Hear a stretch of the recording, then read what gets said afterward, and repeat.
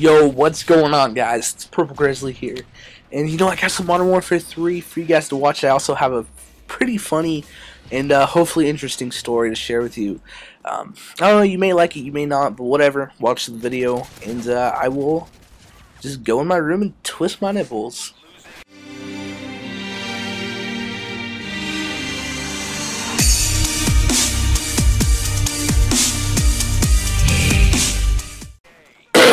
Okay, that actually sounded a lot better in my head than it did on my computer. So what's going on, guys? Purple Grizzly, and I got a pretty funny story. Today I'm going to be talking about a pretty darn epic prank war that I had 3 years ago with a friend of mine.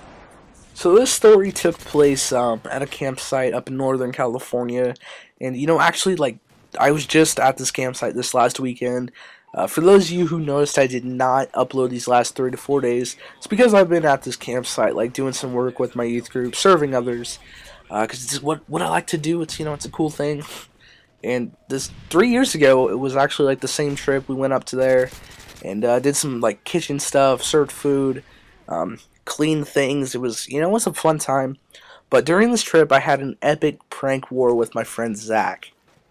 So at this current time, we were freshmen in high school, and we were still in this immature phase. Heck, I'm a little immature myself right now. I make jokes about, what do I make jokes about? Cooking meth? I don't know. I don't even know why I just said that, but whatever. We were, we were at this time where we're still pretty immature, and I did not start this prank war. He did. He drew first blood.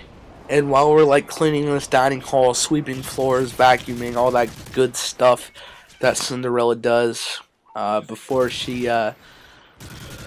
broke out of her rightful place and escaped the kitchen. But we were doing all that kind of stuff, cleaning, and Zach went around. He's like, you know what? I'm going to be Mr. Funny Guy. I'm going to go around and rub honey on all the staff members' faces. And with our youth group, we have staff members, people who are older, more wise, and he chose to mess with them. Mess with the tree, mess with the forest, and he'd go around rubbing honey on faces. He did it to me he's just being a little rat. Just I want to drown him in the bathtub, but not really.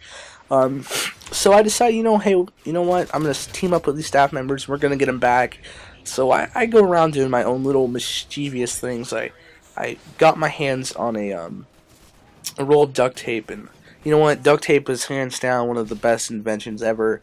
If I could ever, like, meet the guy that invented duct tape, I don't know if they are still alive, but I'd shake their hand and kiss them, all that.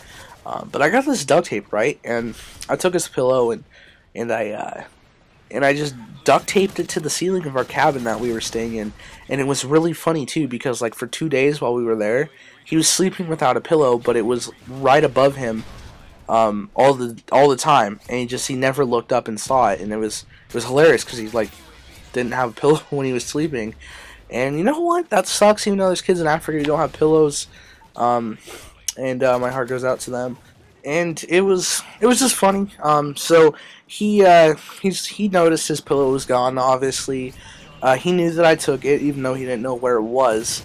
So he started hiding things in mine, putting clothes in trash cans that I had, and it was like, oh man, you know what do I do? So I took his sleeping bag and I just stuffed it full of garbage, and I duct taped it around the bed.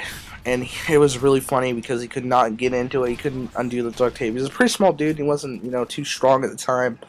So he couldn't do anything about it. And it was hilarious. So then he went to the point where he took some soda, right? And he poured it in my bag with some of my stuff. And he got some stuff sticky and wet with soda. And the mistake that he made, which ultimately led to his downfall, was he did that to one of the staff members.